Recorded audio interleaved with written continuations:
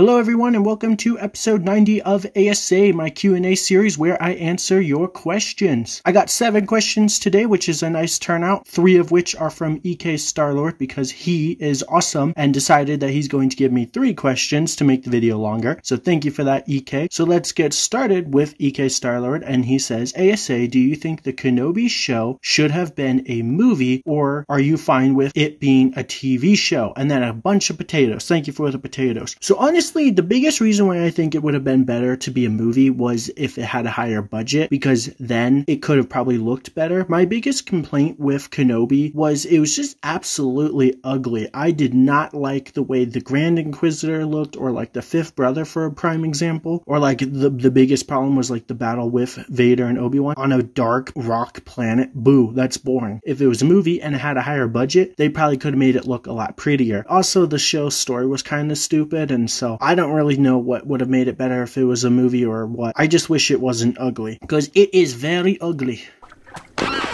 It's called the Ugly Barnacle. Once there was an ugly barnacle. He was so ugly that everyone died. The end.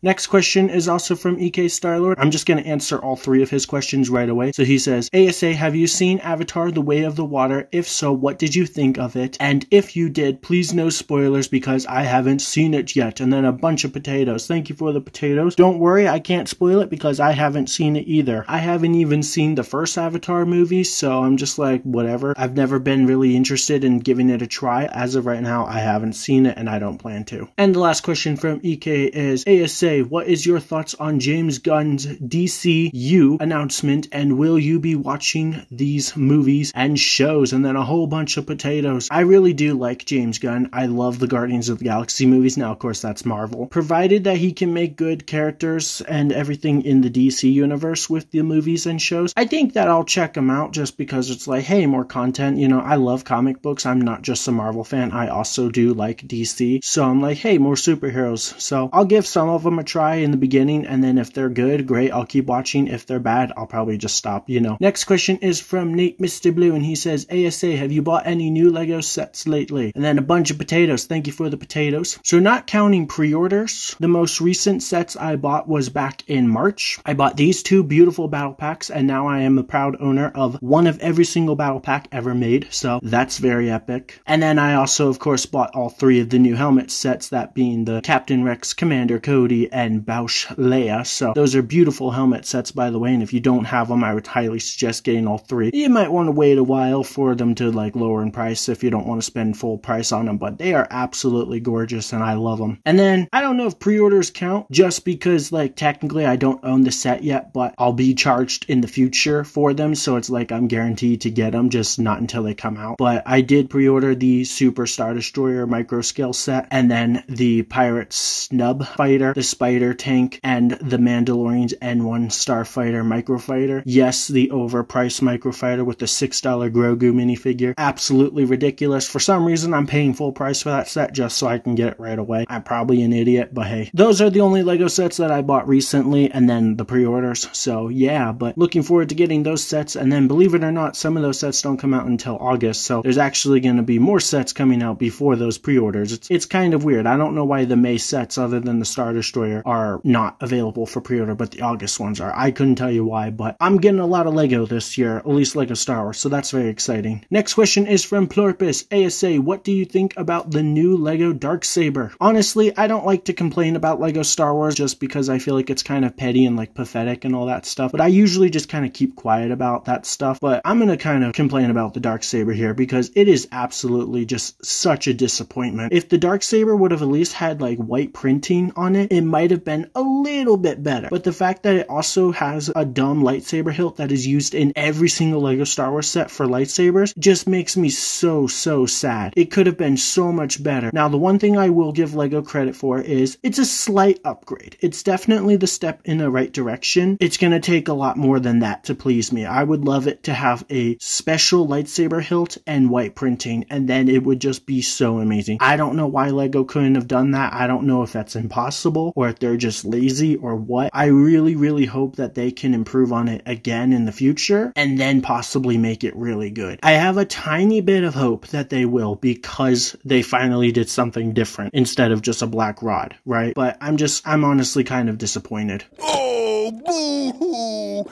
Let me play a sad song for you on the world's smallest violin. This is serious. I know. This really is the world's smallest violin. See?